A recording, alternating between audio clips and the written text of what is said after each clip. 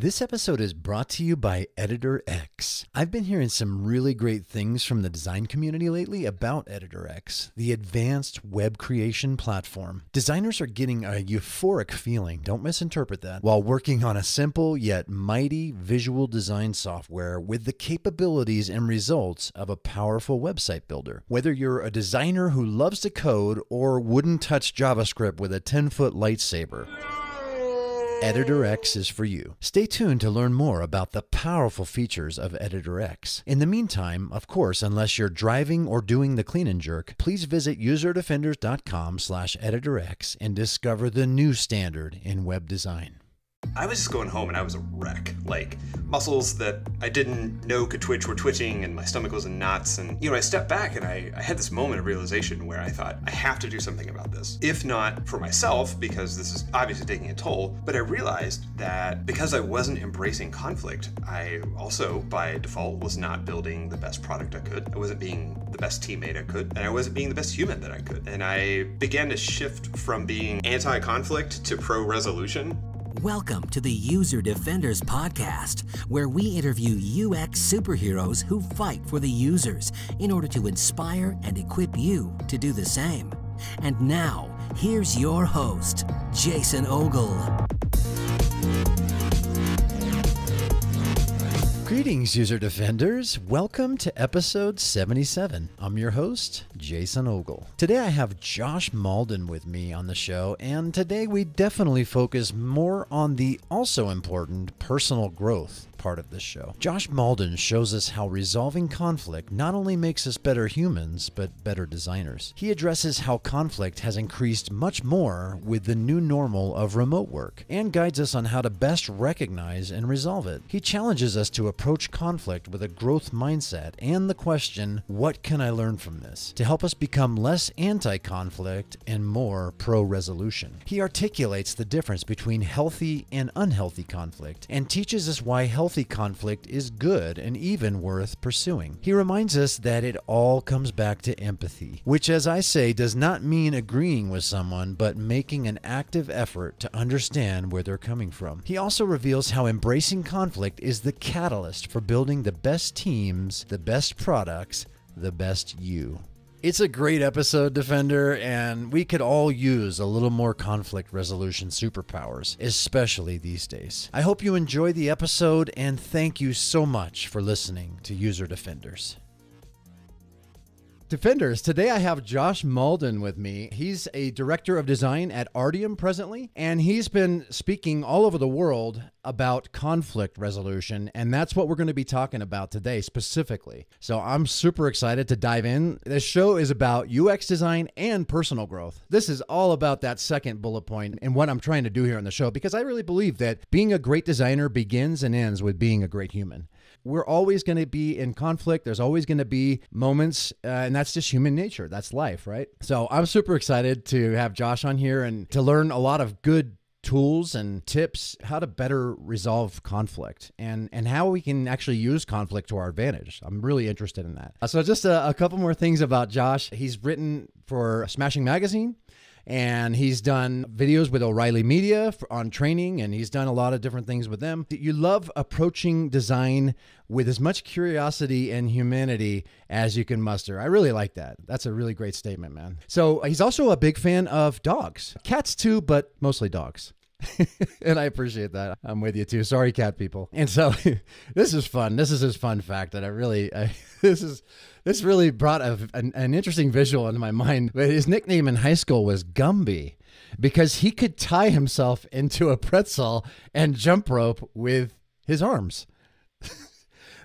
So with that, welcome officially, Josh, to User Defenders. I'm super excited to have you on the show today. Thanks. Pumped to be here. And I'm definitely an equal opportunity animal petter, so I'll pet anything once. Okay. All right. Well, we'll leave that there. Okay. So conflict resolution. You've gone all in on this, man. I mean, how long have you been thinking about this? How long have you been really researching around this and writing about this? And you're doing workshops now? Well, I've been playing with this idea basically since I was a kid because I was like my upbringing, you basically had two responses that you could give an adult. It was either yes, ma'am, or yes, sir. And if you didn't like it, it's tough. Really, really sorry for you. Grew up in the South. Which, yeah, sure did. How did I know? Yeah, well, you might hear me say bless your heart once in a while, or other Southern isms. And not in an insulting way, right? Oh, definitely not. Definitely not. So that really prepared me well for being a good kid. Like, I was a nice kid. I listened. I didn't act ugly, as we would say in the South. But it really did not prepare me well for working with other humans. And so I was unknowingly on this search to figure out, like, how the heck do I work with other humans? And I've really actively been researching it for probably the last 7 or 8 years. I ended up getting my first consulting gig. I was dropped in the middle of a situation where we had an engineer who was treating all of the designs that we made, that the client approved, that we tested as just a suggestion. I had a PM on the other side of things who wasn't communicating with the team and just making decisions and committing us to engineering and design decisions that we didn't get to weigh in on. And so I felt like I was the Hulk when all the enemies like pile on him. It's like they're just coming from all sides. And I was just going home and I was a wreck. Like muscles that I didn't know could twitch were twitching and my stomach was in knots. And, you know, I stepped back and I had this moment of realization where I thought, okay, I have to do something about this. If not for myself, because this is obviously taking a toll, but I realized that because I wasn't embracing conflict, I also, by default, was not building the best product I could. I wasn't being the best teammate I could, and I wasn't being the best human that I could. And I began to shift from being more of anti-conflict to pro-resolution. It's been a really interesting journey. And, you know, now I've helped a lot of people with this framework that I've made, and I've adapted it a bit over time as I've gotten verbally punched in the face a few too many times. Just to continue with the Hulk metaphor. I've refined this over time, and I feel really comfortable having conflict. I might still be nervous inside, but I know how to approach it. And so it doesn't scare me anymore. And one of the reasons that I continue to do this is I see this in so many other teams and so many other people. And it's embracing conflict is the catalyst for building the best teams, the best you, and the best products. Yeah, I fully agree with that. We're all so different as humans. We all have different quirks, right? And all it takes is just a little time with somebody for those to kind of start to emerge. And that's why love is such an important quality and characteristics, because love really does suffer long. I always tell folks, if you can wait at least a year to get engaged, if you're going to get married, I promise you, by that time, you will know all the idiosyncrasies, all the quirks on that person, and then you can go all in with a really more sound, possibly sound decision. I've heard this analogy too that I thought was really interesting about conflict, and it even could be definitely framed, of course, in a marriage and a committed relationship, is like, sometimes it's like two porcupines. It's cold and they're trying to snuggle and all they're doing is like jabbing each other. What an image. I could dig it though. I could dig it. Yeah. That works, right? I'm really happy to hear you sort of make that connection between personal relationships and relationships at work. I think that there's a lot of commonality there. And so these like personal relationship metaphors really do carry when it comes to thinking about life at work.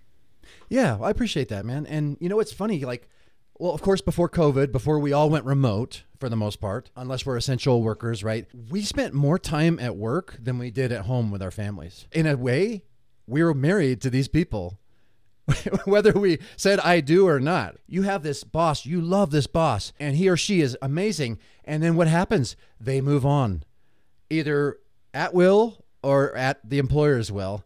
And you're like, oh, shoot, who's coming in next? Right? It's like a neighbor, right? When your neighbors move, you're like, oh crap, I better start praying for really good neighbors, because you can't put a price. You can't put a price on good neighbors, man. All that to say, that happens a lot. We are married in a way, in a weird way. We're married to the folks that we work with. Now, that's a perfect segue, Josh, to my next question for you, because most of us are remote now, whether we like it or not. I actually particularly like it. My gas tank is I don't have to fill it up all the time. That helps the environment. Like everybody wins kind of thing. I don't have to keep getting repairs on my vehicle. I was driving nearly 2 hours a day each way for quite a while. And I liked the job. So I did it. Great job is worth the drive. So, and great people, of course. That's a big part of that. But I actually really like it. But I'm curious, like, have you noticed particularly has inter-office conflict increased or decreased since most of us have gone remote? Have you made any observations around that?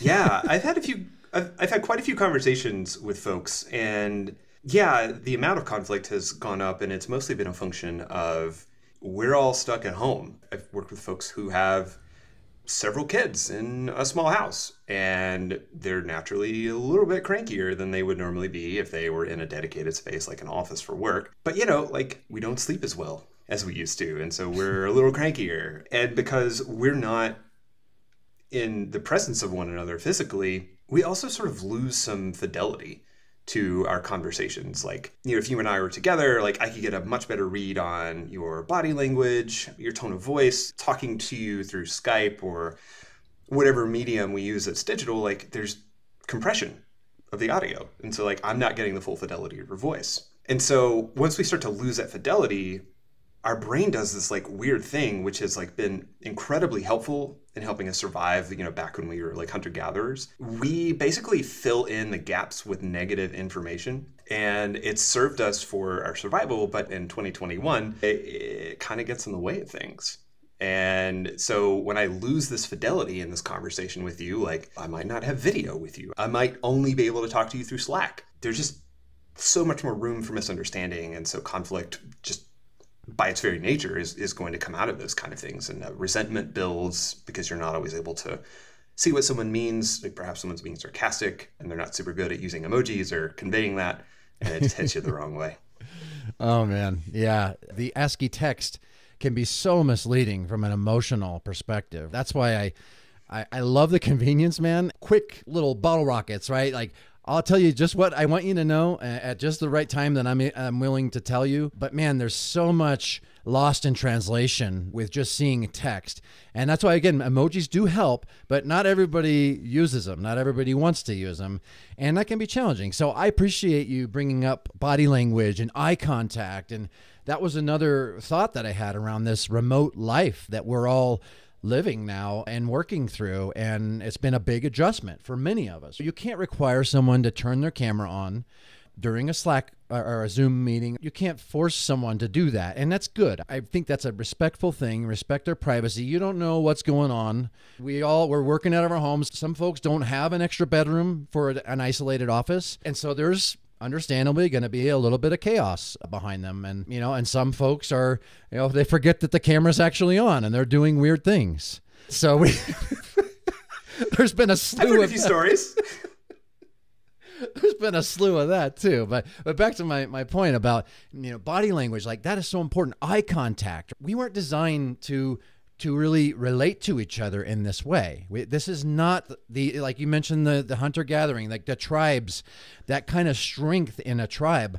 When you don't have those things, when you lose those things, it can be really difficult. And if somebody doesn't want to turn their camera on, you don't really know what their face looks like. You don't know what they're feeling. I'm pretty good at reading. I'm an empath, and I think you are too.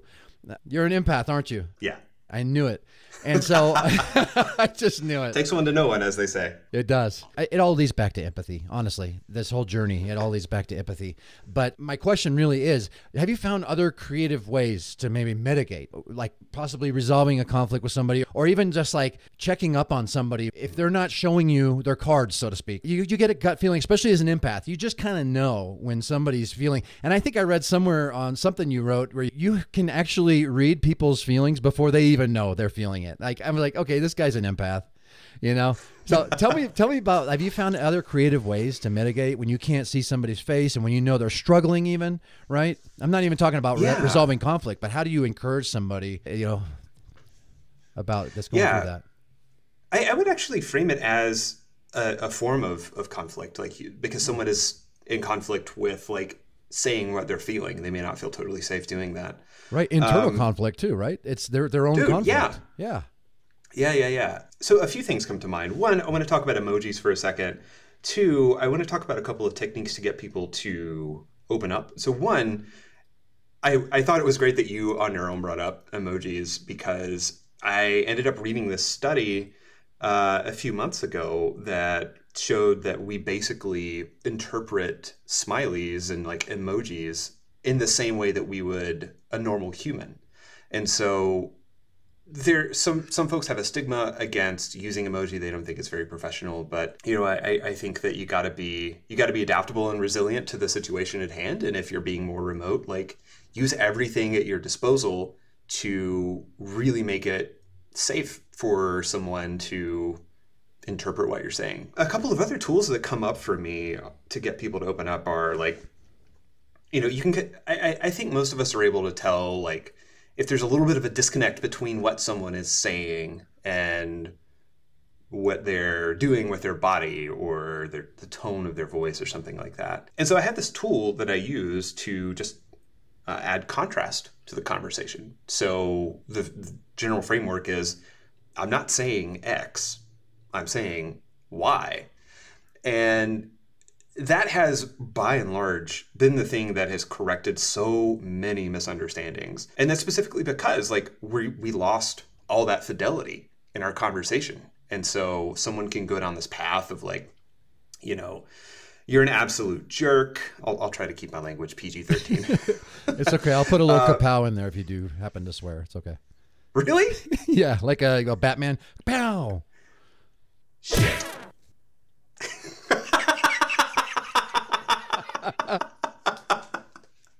All right, that's the only one. Thank you. That's the only one.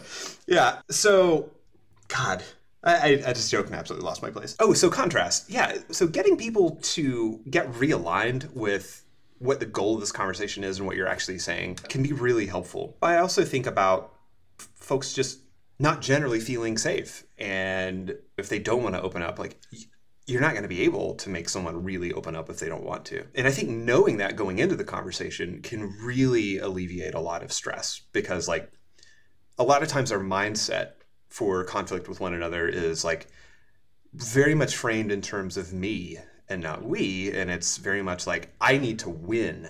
Like, I need to get this done my way, despite what most of us say, that we want something for the greater good. Like, if we're honest with ourselves, a lot of our conflict comes from just this misalignment between what we want and what's actually good for everyone. Yeah. So the mindset of just, like, this is the thing about us. This is a path we're forging together, I think is really, really, really important, because even if you're not able to get someone to open up in that moment, what you've done is you're basically keeping the soil fertile. Like, I very much look at this like you're growing something in soil. Like, there are a lot of metaphors for life and work and burnout and things like that in this. But yeah, if you're able to just, like, keep the soil fertile, keep it watered, sometime something's going to sprout up and you're going to be able to, like, attend to it. So you got to play the long game, I guess, is what I'm saying. I really like the gardening analogy too. It just makes so much sense. I've been married for 21 years. You could say my marriage is legal drinking age now. And that's my dad joke. I know you've got several up your sleeve. I'd like to see if we can catch one before our time is up here. More of a faux pas at this point because we don't have kids. That's fair. Do you have a rim shot sound effect that you also put in? I do now. So, but yeah, the reality is that if I didn't treat my marriage like a garden, I wouldn't be married still. I mean, that's just the reality. If it was just all about me trying to get what I want and not listening to my wife, not compromising, right, not partnering with her, it wouldn't last long. And that's the reality of it. There's so many parallels to our office relationships, to our marriages, and to just friendships, everything, right? That's why I love this topic. I love that we're talking about this. You came up with a conflict resolution framework, and I want to know kind of how you came up with this, and if you can even highlight what that looks like. What's that framework look like? Yeah, the framework is really a lot like a pyramid. It's got 4 big levels. At the bottom is psychological safety, and that was actually something that I did not realize initially that needed to be there. But the longer that I spent researching and understanding and talking to people about conflict, so much of it stems from the fact that we don't feel psychologically safe with one another. I can't really have like an effective resolution to something if I don't feel safe with you, because like I'm not going to open up to you. So that's underpinning everything that we do. And the next level on top of that is facts.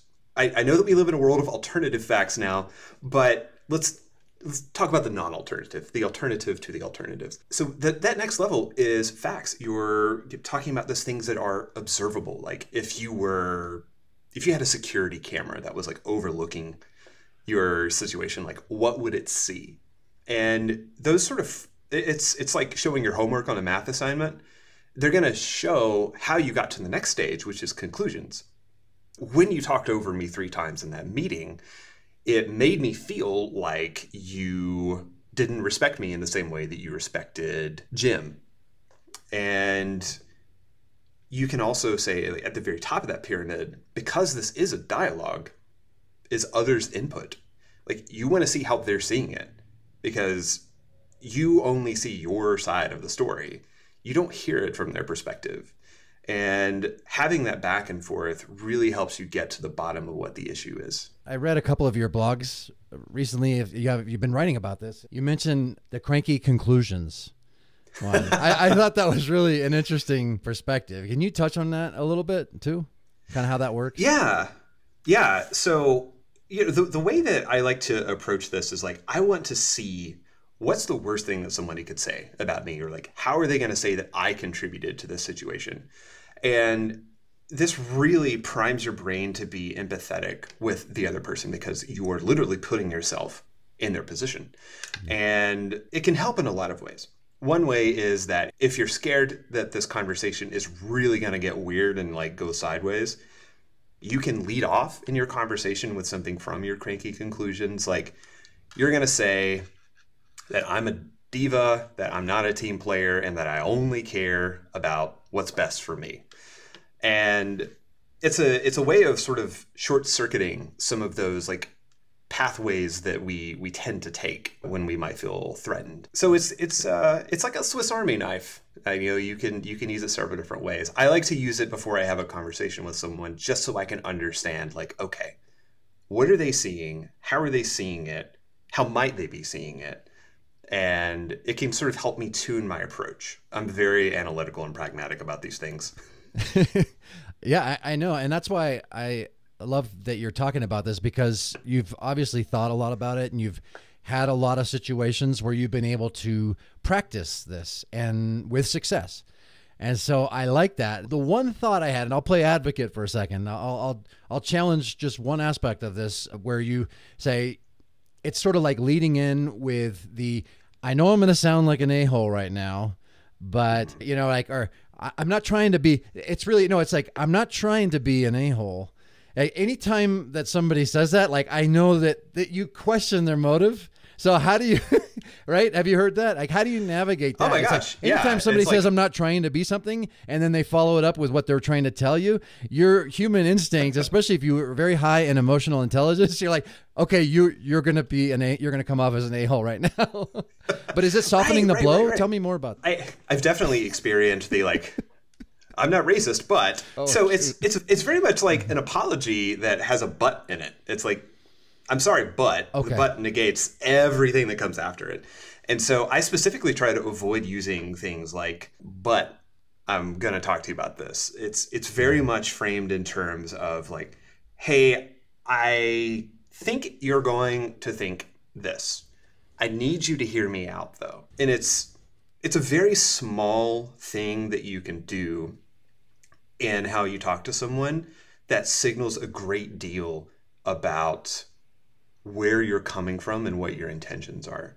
And those tiny words like but or and, those can really get trippy and make you seem inauthentic. An a-hole, as you would say. 2 words you never want to say in your relationship, in your working relationship, whatever relationship. You never want to go to somebody and say, you always, and you never. Never say never. It's such a limiting belief. It gives the person no perceived room for growth. And it's like, well, if I always do something and if I never do something, well, then I guess you've just kind of canceled out any opportunity for growth that I might have as an individual. And it shuts them down. It strips away the pillar, the foundation of your conflict resolution framework, which is psychological safety. You've just effectively stripped out the foundation. The whole pyramid has crumbled now at this point, right? Exactly. Yeah. When you do things like that, it really does undermine safety, because what you're doing is you're passing a judgment. And the magic thing for conflict resolution is to be able to be aware of what you're feeling and what conclusions you're drawing, but not letting them be set in stone. It's more about observing and being mindful of where you are, and also having a separate mind for like, okay, this is where the situation is. This is what I'm seeing. This is what I'm hearing. This is what I'm feeling. I thought it was really interesting that you talked about limiting beliefs, because how we frame something really affects the outcome. I remember reading about a study that was done at the University of Rochester for students taking their final exams. And the people who had framed it positively, like, I'm going to try and earn an A on this, versus the people who framed it negatively, I don't want to fail. The interesting result to this was that the students who framed their situation as positive did as good as the negative students did bad. So it's Wow. wild, like just how much having like a growth mindset and a discovery mindset in conversations in life and work can really change a lot of outcomes. And, if you're looking at conflict from this negative standpoint, like, oh my God, why do I have to do this? This dude, again, here he goes. Like, you're obviously going to be approaching that from a much different perspective than like, okay, what can I learn from this? How can we move forward together? Like, just looking for those little paths it's kind of like a fun little like explorer thing for your brain. You get to like find new places and Scavenger hunt. Right. As designers, we know we need constraints, but we also want... Like my manager says, get creative inside the box. Thankfully, Editor X gives you absolute design freedom. The workspace is so intuitive, plus they've combined CSS control with smooth drag and drop. You get developer-level control in a designer's world, so there's total accuracy while crafting entirely responsive, killer layouts. Good design is good business. Another super impressive feature of Editor X is its integrated business solutions, including easy-to-use e-commerce tools, blogs, events, and booking systems. You'll feel like a superhero knowing whatever web magic you create will fulfill the needs of any top-tier brand. Finally, while I don't believe time is money, reduced time to market can certainly save you and your company a buttload of it. Take comfort knowing you'll be creating beautiful and powerful sites in no time, since Editor X streamlines the workflow and enhances collaboration. Ever innovating like good designers should, the folks behind Editor X are always making things better. They recently launched shareable design libraries, and I've got the inside scoop that there are more game-changing team features coming soon. I can keep talking about it, but you should really go see it for yourself. Visit userdefenders.com/editorx and discover the new standard in web design. Yeah, I like that. And I was thinking about leadership too. Like this might be a conversation that leaders may want to really prick up their ears, if you will, to as we kind of start to dive into this, because as we were talking about always and never, and honestly, like a leader that says that to their people is not a good leader, frankly. First and foremost, is not a good leader, does not have their people's best interests in mind, is not a servant leader for sure, has a big ego, most likely. And as we know, your ego is not your amigo. So I was just thinking, saw that on a t-shirt once. Yeah, didn't you? Userdefenders.com/store. So a better way to say, and I think I did read this in one of your blogs as well, in one of your articles, about instead of saying, you're always late to the meeting, right? Like say, hey, I noticed that the last 3 meetings you've been late. Is there something that going on that I can help with?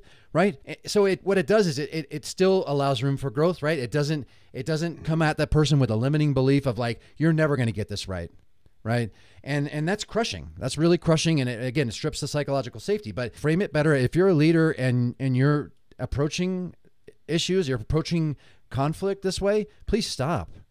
All right, please try to have some higher emotional intelligence, have deeper empathy for your folks. Like, you can address things. The point is, you can address important issues without crushing somebody's soul and without making them feel like there's just no room for growth. And there's something called the Pygmalion effect that I think is perfect in this context. It's the meaning of it is the expectation of those around you establish your own personal rules and expectations. And that's especially for leaders. Like, that's an actual psychological effect that scientists have studied. I think it's really important as a leader to always leave room for growth for your people and to serve them. Be a servant leader, because I promise you, it's going to affect their performance.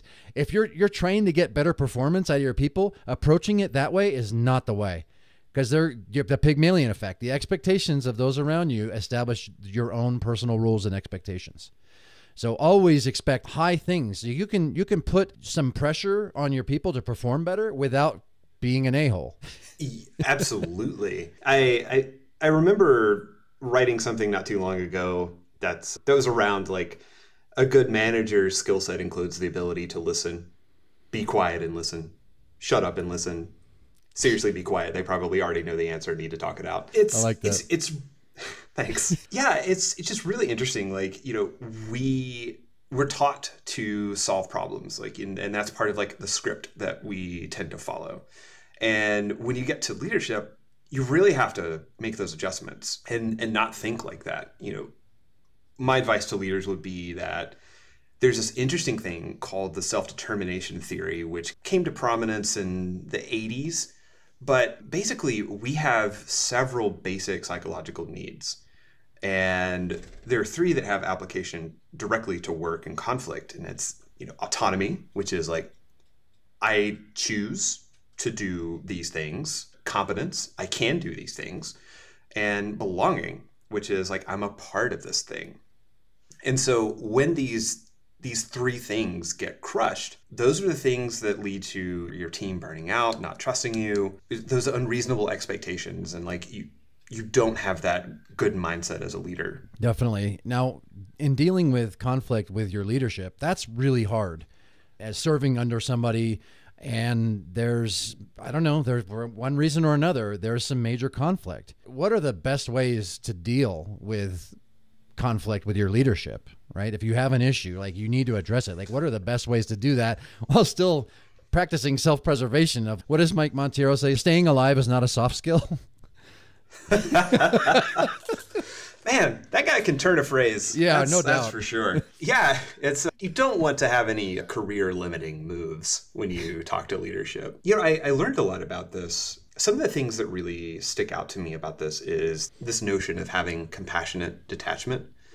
And we'll get into that in a second. But the other thing is, when you're having conflict with leadership, it's best to, 1, acknowledge respect for their position and that you might not see everything. 2, let them know that you're not just there for your own benefit to further your own agenda. And 3, try and work it out with them. Like, let them know what's going on and how it's affecting the business. If you have a leader who's changing their mind at the last minute, like, oh, actually, we need to add this new sign-up flow. I like this other button color better.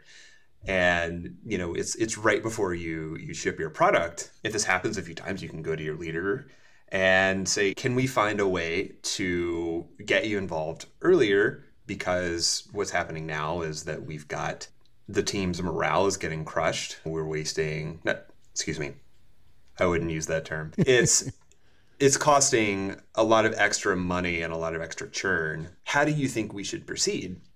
And that's where this idea of compassionate detachment comes in, where you go in and you make your best case and then you lead it, because you're not responsible for the ultimate outcome. I've learned that as a human, that's a very healthy thing. And 2, like, I've also learned that as just a consultant and a designer. I've been able to give my full self to a project, and sometimes it doesn't go the way that I think it's going to go, but the only thing I can really control is the input. I can't always control the output. And just knowing that has been really freeing and letting me advocate for what I think is the best for the users, for the business, and leave it in the hands of other folks. Sometimes they're going to make mistakes. Sometimes they're going to bump their heads. My goal is just to be there when they fall down, pick them up, and turn them around and let them go. So not all conflict is unhealthy. In fact, There is such a thing as healthy conflict. And I think maybe we could all use a little bit more of that. I feel like everything, all you have to do is flip on the news for a few seconds and then you'll see a lot of unhealthy conflict. It's a crazy world. So, we all need more of this. We all need to learn how to resolve conflict in a more healthy way. So can you help us understand what healthy conflict looks like and why we should, in fact, pursue it more? Yeah, I tend to look at healthy conflict as a way of building a better relationship, building a better product. And to contrast that, we've got the unhealthy conflict, which is the verbal abuse, can be physical abuse. Basically things which actively harm you emotionally or physically. Like that kind of conflict is not healthy. We want to get out of that. We want to be safe. That can also mean the unhealthy conflict can be you've got folks who are yelling at you, folks who are gaslighting you. Those things are extremely unhealthy. But the healthy kind is for the benefit of the collective. It's for the benefit of your relationship. I typically look at it like what's going to further our goals and what's going to detract from our goals is healthy versus unhealthy. Yeah, that makes sense. You can almost frame this in a way of you have cancer, but your doctor doesn't want to hurt your feelings. So they're going to, I know that this would really mess up their day to tell them. And I'm sorry, I apologize. I know that's a very serious subject. I'm not trying to make light of that at all. But the reality is that your doctor, if you have cancer, by God, you want your doctor to tell you as soon as possible, as soon as they possibly know. And I think that that's sort of a way to look at the healthy conflict, the healthy tension even, because we need that. And we need to push each other, especially in a team. We need to push each other. If we really care about our teammates, we'll want to do that. We'll want to try to do some nudges that are, hey, I know you can do better than this. That's hard to say as a leader. It's hard to say to your people, that's just not good enough. I know you can, but frame it in, I know you can do better. I feel like we need a little more healthy conflict. I think we need we need a little more grit too. All of us, we need a little more grit because we're not seeing our full potential right now. I believe that. I have kids. I have a lot of them, as you know. I fear somewhat for their generation growing up because I just feel like that even with technology, as much as I love it, it's sort of an enabler for us to not be gritty. It's sort of an enabler for us to not do hard things. And I think the hard things can make us better humans quite often. And again, healthy conflict, approaching an issue in love, truth in love is always the best way. But I guess I'm just trying to say it's important for us to pursue a healthy conflict and also to have empathy for each other, because empathy is not agreeing with the other person. It's trying to understand where they're coming from. And I think we could really use a lot more of that in this day and age, personally. Wow. Yeah. I don't think I could have said that bit better. Yeah. Empathy is really just the magic sauce for conflict resolution. You want to put yourself in the other person's shoes. You don't have to agree with it, but you want to see what they're seeing. Yeah. And you can't really have an effective outcome if you're not listening to the other person. And what is empathy if not listening? Yeah. Well said. So, before we get into the Super 7, I do want to talk about product because there's a lot of designers listening. It's UX design and personal growth. So how does healthy conflict make a better product? I know you've got some stories and I know you've got some good tips on how that works. So I'd love to hear that before we jump into the Super 7 here.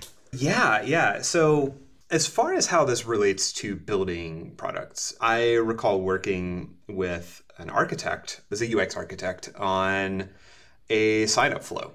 And we both had very different opinions on what we should do. My opinion was, let's delay sign-up as long as possible, just so that we can get people in, get them looking around. The other person had this view that it should be us locking them out until they sign up or sign in. And we went back and forth about it, and we just kept butting heads. And finally, I pulled out this tool that I learned from Cap Watkins while he was at Etsy, and it was called the sliding scale of giving a kapow. And so basically you're like, how strongly do I feel about this? And so I stepped back and I was like, okay, where are you on the sliding scale?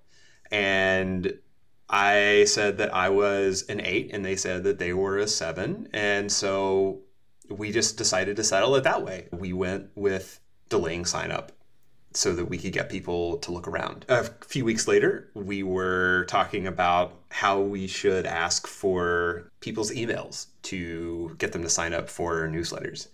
And the back and forth happened.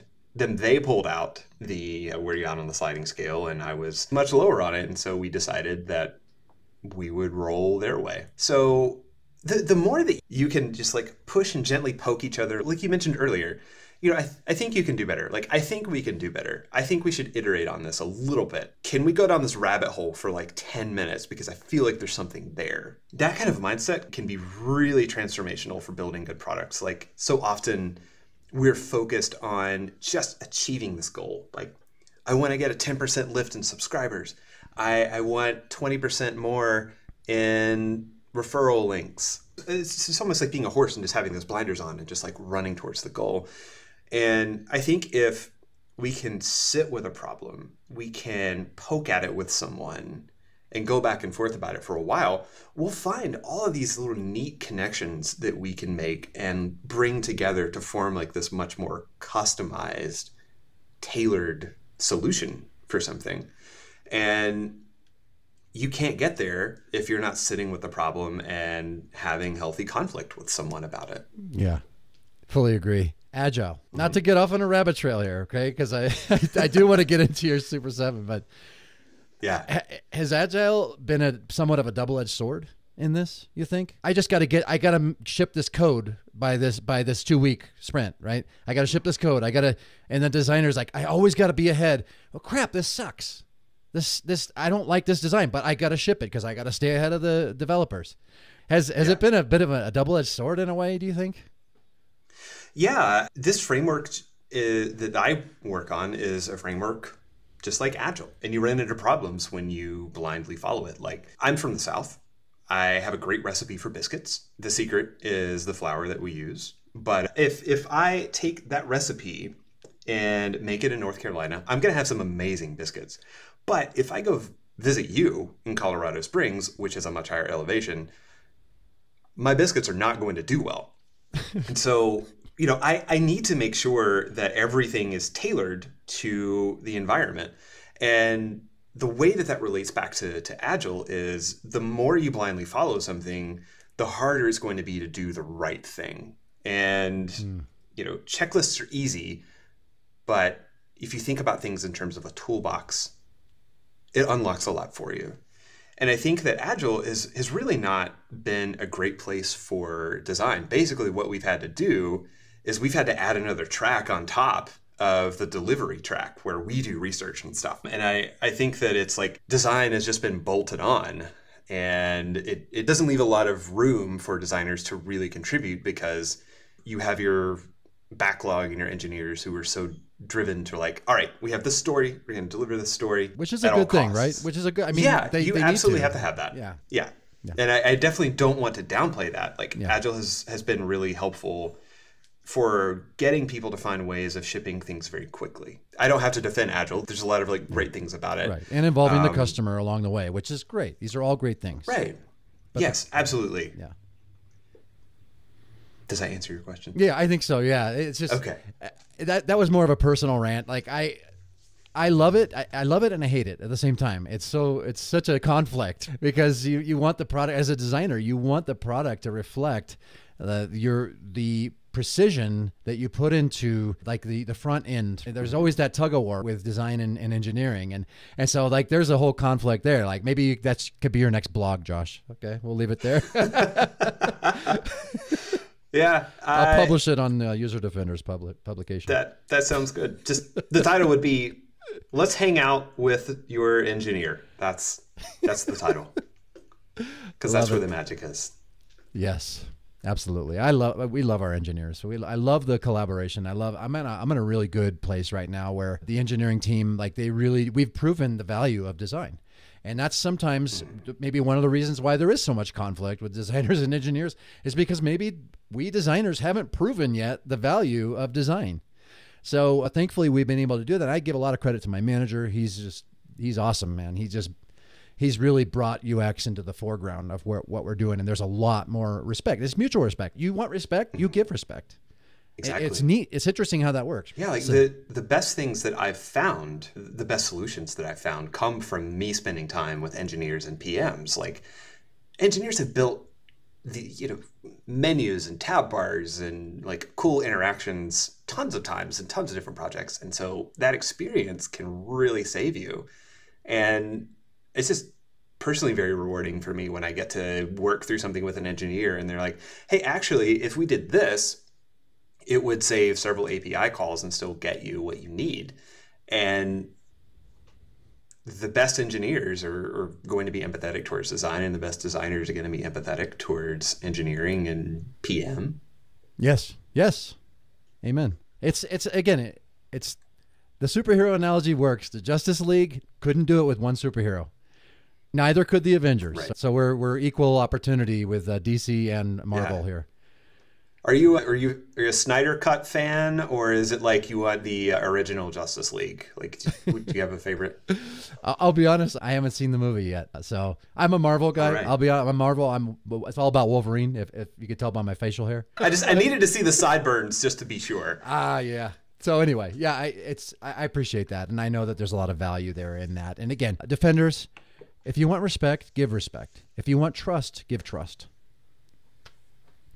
All right, let's jump into your Super 7, my friend. What is your UX superpower? I'm really good at observing and listening. As we mentioned earlier, I've been known to sense when someone is feeling something before they realize it. That's a great superpower. It really is. Can that be... I really don't believe that empathy is something you're either born with or without. I believe you can grow your empathy just like any other skill. One quick tip on how Defenders can grow a little more in that area, just of kind of you're gaining more of superpower that you have, because I know you've honed it, you've worked on it. You know, I know there's some inherent things too. We're all products of our environments, our upbringings. But if you had one tip for the Defenders to help grow and gain that superpower more, what would you say? I think the best thing you can do if you want to grow this is to just sit back and listen and suspend your judgment. Ooh, that's good, man. I like that. Awesome. Conversely, what's your UX kryptonite? Information overload. No question. If you talk at me for 5 minutes straight, my brain's going to shut down because I try to process everything that someone says. And if it's too much, my brain is like, nah, I'm good. I'm going to go sit over there for a little while and not work. Oh, man. I can identify with that kryptonite, man. It's hard. We live in an information age, and I love it and I hate it. We're bombarded so much with information. Somebody got my email address, and now I get spam all the time, and now I got to spend several hours setting up filters in Gmail. It's just like, come on. I know you have an interesting UX superhero name. I kind of teased it early on, and so I want to ask you now, what would your UX superhero name be? I spent a lot of time thinking about this and came up with Captain Psionic. And a psionic, like the word is just relating to the practical use of psychic powers. And so if I were to just take the things that I do, the listening and the empathy and things like that, like if I took it to superhero levels, that's what it would be. I like that, man. That's fun. So habits are really important as we talk about personal growth, as we talk about conflict resolution and being the best humans we can be. What is one habit that you believe contributes to your success? Listening to my intuition. We get so caught up in process and following a script, listening to data, that we forget to listen to ourselves. And the more we can listen to ourselves, the more we can contribute authentically and fully to the things that we're working on. Yeah, listening. I've heard that several times in this interview. Listening to others, and then now you're like, listen to yourself too. I really like that. because it's just a well-rounded thing. You're not going to be able to listen well to others unless you first listen to yourself, right? Yeah, absolutely. That's cool. That's a cool takeaway. Hi, I'm Jessica, and I advocate for Black women in design, and I fight for the users. You're listening to User Defenders Podcast with Jason Ogle. What would be your most invincible UX resource or tool you would recommend to our listeners? I would recommend Deep Work by Cal Newport, mostly because of what we spoke about earlier. We're in this high information world. We're constantly bombarded by things, and that constant bombardment makes it really difficult for us to focus and do the valuable work which our trade and our craft needs. And so this book is going to make a solid case for why this focus time is important, and it helps identify ways of doing deep work that are going to work for you. It is, again, not a checklist or things to follow and you'll have amazing deep work. It's more about like what works for you, and it helps you get to the bottom of that. Yeah, I second that recommendation, Defenders. That's one of my favorite books, honestly. And you make me want to go back and read it again, because I've kind of forgotten some of the techniques and the tips and stuff that he's put out there. But one of the ones that I do remember real vividly was the shutdown routine, right? Like it's kind of corny. It seems kind of corny and cheesy, but again, it's all about priming, right? We were talking about this earlier, like our mindset and how we frame something. Right? I love what he says. He says at the end of the day, when he's done doing his deep work, done doing his research, and by the way, Cal Newport is not on social media. If that says anything about his level of concentration and the deep work that he's able to do, there's something there. I haven't been able to quit yet. In fact, he's got a TED Talk. Have you seen his TED Talk, Josh? No, his TED Talk. I'll link to it in the show notes. He says, quit social media. That's the name of his TED Talk. It's fascinating. But yeah, one of his techniques is at the end of the day, you know how when you shut your computer down, it'll just like say shutting down, right? And that's a cue. That's a cue like, okay, my computer is shut down. Not many of us shut our computers down probably enough, but we close our little clamshell here. But he does this mental thing where he says out loud, he says, at the end of the day, he turns his computer off, and then he says to himself, shut down complete. And it's like a trigger. It's like a cue that he's primed his brain to go, okay, I'm done.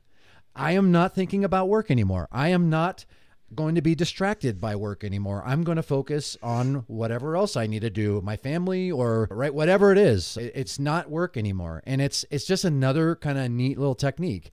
And again, that may not be directly related to deep work, but I promise you, if he can shut his brain down, like we can shut our computers down related to work, and if we can all do that, which we can, then guess what? We're going to have a more focused evening with our family, a nice dinner or whatever. We're going to maybe accomplish something else we need to do around the house. And then we're going to feel accomplished to start that next day. It does help our deep work to do shutdown complete.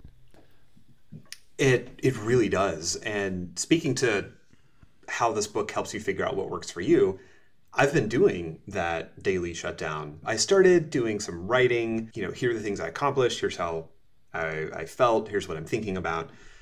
But I ended up changing it because I got really tired of looking at screens, and I found this voice transcription tool called Otter.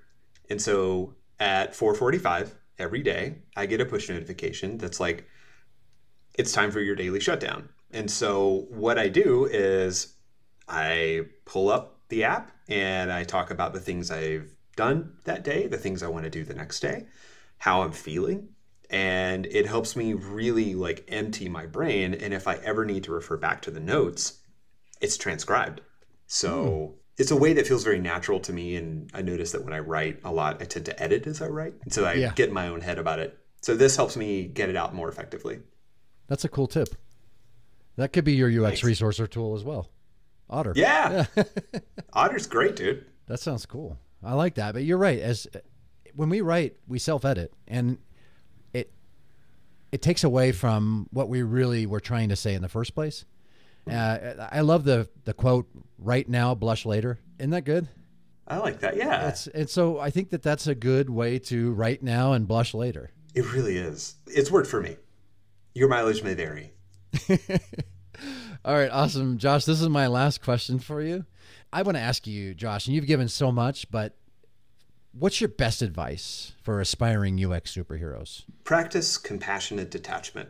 This is a longer discussion, but the short version is that if we really want to truly do our best work, we have to realize that we don't have final control over the outcome. And once you realize that, it's so freeing and you're able to contribute to a project in the best, fullest possible way. A very short version of that is, if you want to look it up, it's a Zen principle. I actually didn't know that when I wrote those words. There's a lot that you can learn just by Googling compassionate detachment. It's not a term that I have that's original. I appreciate that. I'll link to it as well. So Josh, this is, like I said, this has been amazing. This has been really valuable. This is a great professional skill. It's a great life skill. This is just important all around. We're always going to be collaborating, relating, mingling. We're always going to be around other human beings. And that's good. We need each other.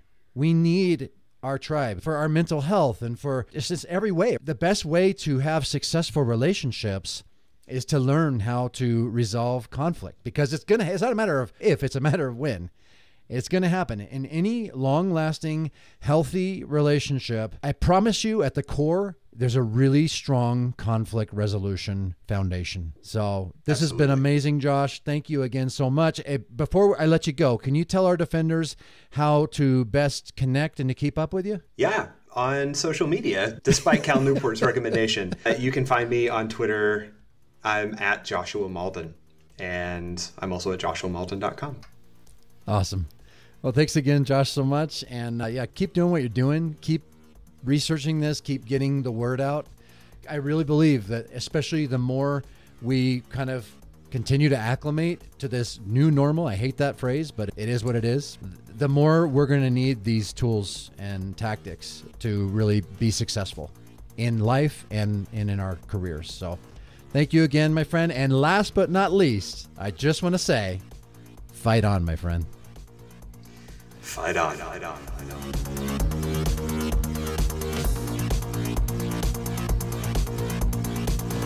Years ago, I remember visiting the beautiful park in sunny Southern California that my wife and I were married at nearly 22 years ago. This time we were there with the first few of our young children, reminiscing. One of our kids noticed a butterfly cocoon and excitedly dragged me over to see it. Lo and behold, there was a butterfly struggling intensely to break out of it. Our immediate reaction was to try and help this poor little creature gain its freedom, seeing that it was so close yet so far from it. After receiving our aid, something unexpected happened. The butterfly fell to the ground, only able to hop around, not stretch its wings, and fly like we expected it would once we had helped free it from its struggles and major conflict contained inside of that cocoon. His name was Malmquist. I know. We said a quick prayer for Malmquist and walked away, hoping that he would eventually fly to his freedom and not be eaten by predators. I learned a big lesson later. I, of course, wished I had known then. The conflict of the cocoon and the butterfly's struggle to break out of it is imperative for it to gain the strength required in its wings to take flight and fulfill its purpose. Think about that for a second. The struggle, the conflict, was imperative for growth and freedom. I think many of us may miss this often in our lives. We tend to, of course by nature, in the pursuit of homeostasis, flee from conflict, especially the healthy kind that is imperative for our growth, when we ought to instead lean into it and see how we can be made stronger through it, and even and especially in the extremely uncomfortable midst of it. Marriage is hard. But honestly, I believe that in the absence of abuse, of course, divorce can be harder. They say the grass is greener on the other side. No, not true at all.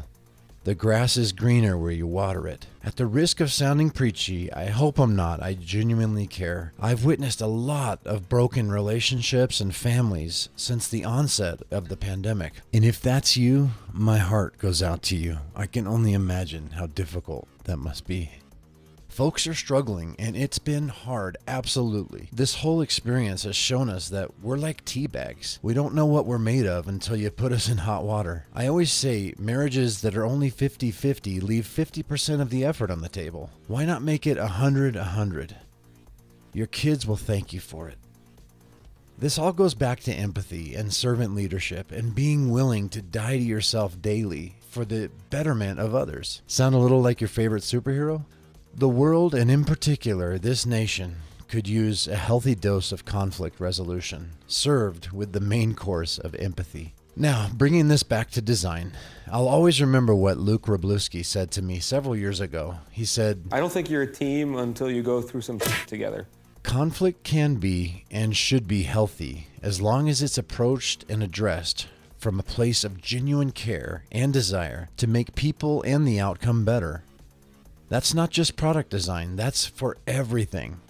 Metal on the anvil, scorched and pounded, forges the sword. Sand in the oyster makes the pearl.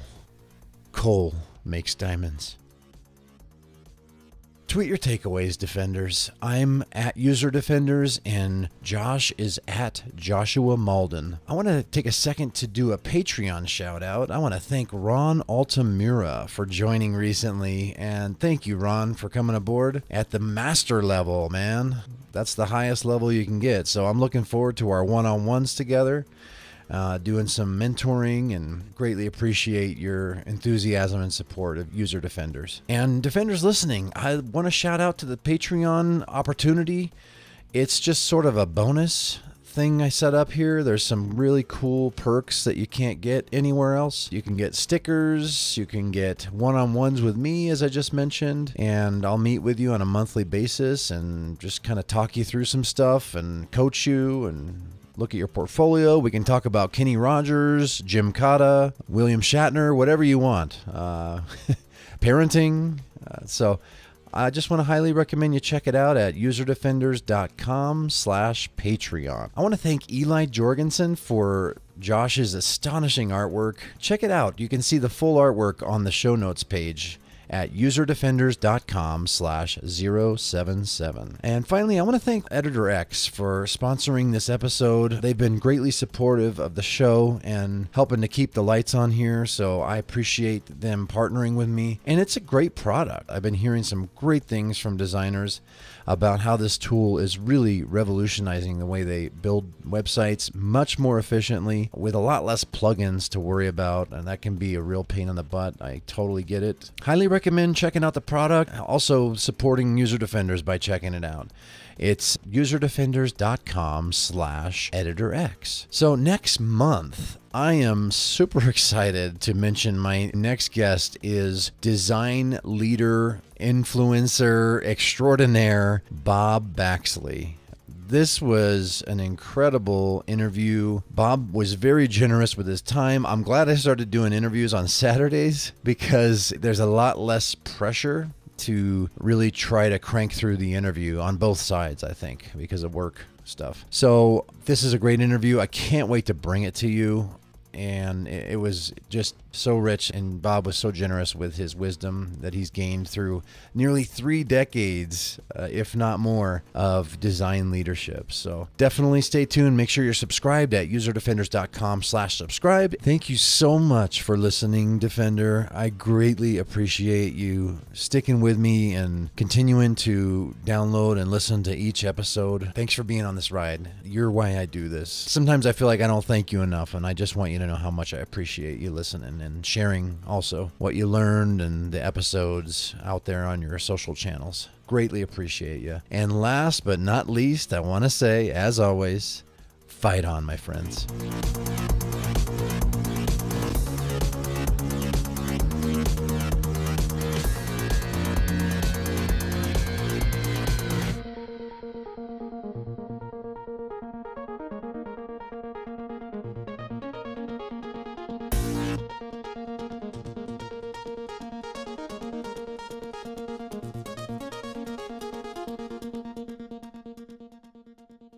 I was fully expecting you to ask for dad jokes at the end.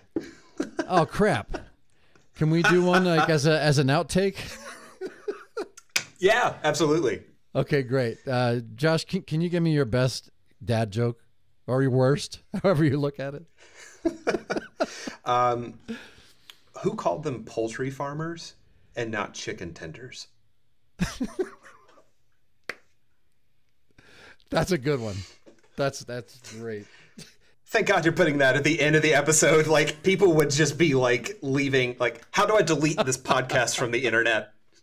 Make it go away.